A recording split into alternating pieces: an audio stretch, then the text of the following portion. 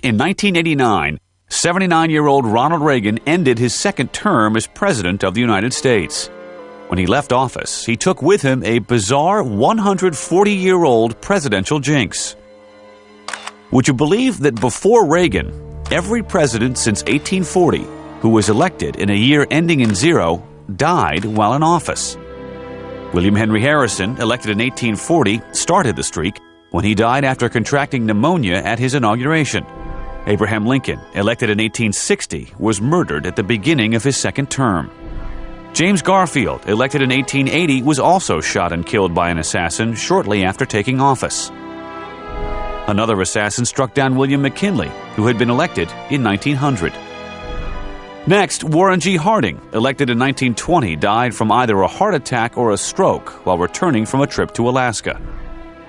Franklin D. Roosevelt, who was re-elected in a 0 year, 1940, died at the beginning of his fourth term from a cerebral hemorrhage.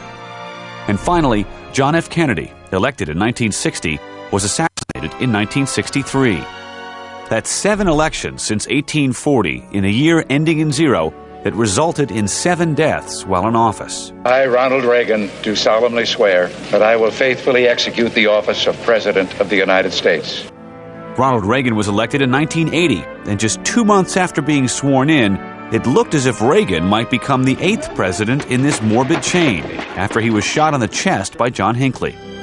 Fortunately, he survived the assassination attempt and finally broke this strange jinx when he left office in 1989.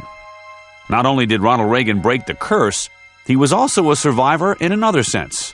He left the White House as the oldest man ever to have served as U.S. president.